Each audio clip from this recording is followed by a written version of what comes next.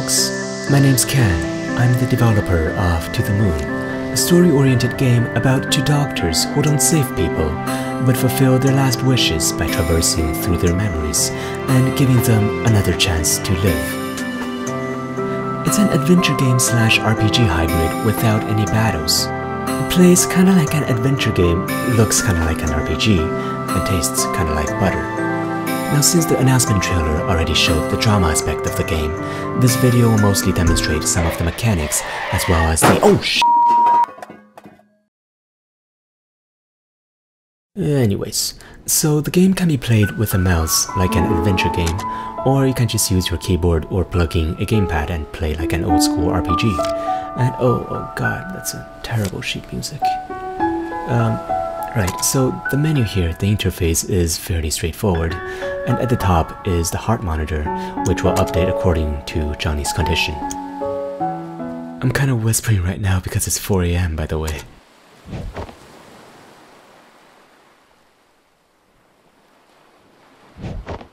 So for most of the game, you'll be inside Johnny's memories, blatantly invading the privacy of his past selves. Which is all good because his present self has given the legal consent.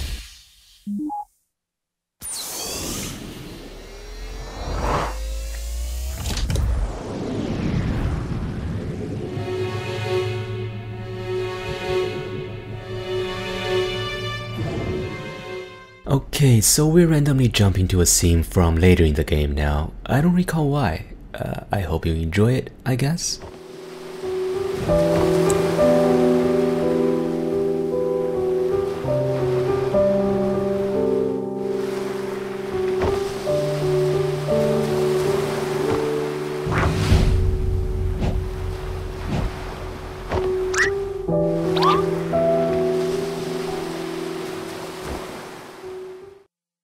Right, so back to where we were. Inside each memory, you will be able to find 5 memory links by interacting with various objects and people. Sometimes these will also come in the form of mini-games and activities, such as in this abruptly inserted clip. So you then go downstairs and you see a cool looking umbrella on the floor. You try to touch it, but it thunder shocks you and forms a freaking barrier. What a crappy day at work. But then you kick its ass with the memory links you acquired and feel like a total champ. Awesome. Anyway, turns out it's a memento. Mementos are items of importance that coexist in 2 or more memories. They are what you use to travel through Johnny's life.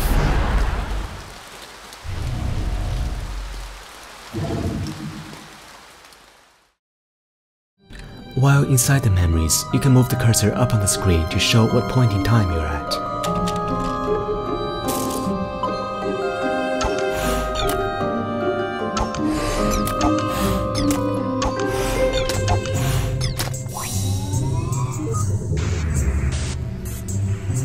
Solve a little puzzle. Anyone live in Australia, by the way? I want to go there to see one of these someday.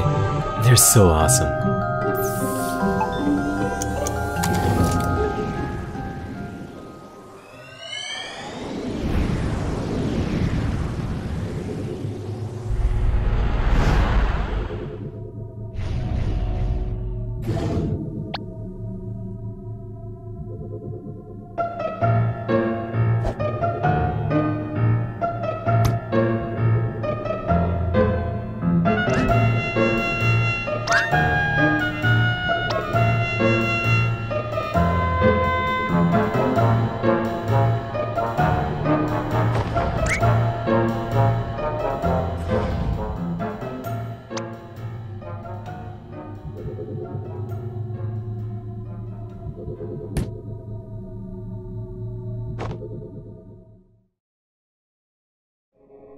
Now, it takes about 4 or 5 hours to reach the ending.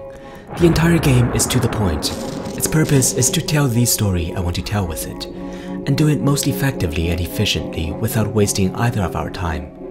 My goal for To the Moon is to have you play it, watch the ending, and say, wow, that was f***ing satisfying, may I have another? And you may, because this is planned to be a series, each episode with a different life story. However, there's one thing I ask for. and that is to play this without any preconceived notion of it being a game, a book, or a pixel movie. Just treat it regardless of what medium it's categorized under, and see if it's an enjoyable way of storytelling. You can reach me at can@freebirdgames.com. My Twitter is Reeves_Freebird. Thank you for your time, guys. And if you like the game, please help spread the word. Cheers.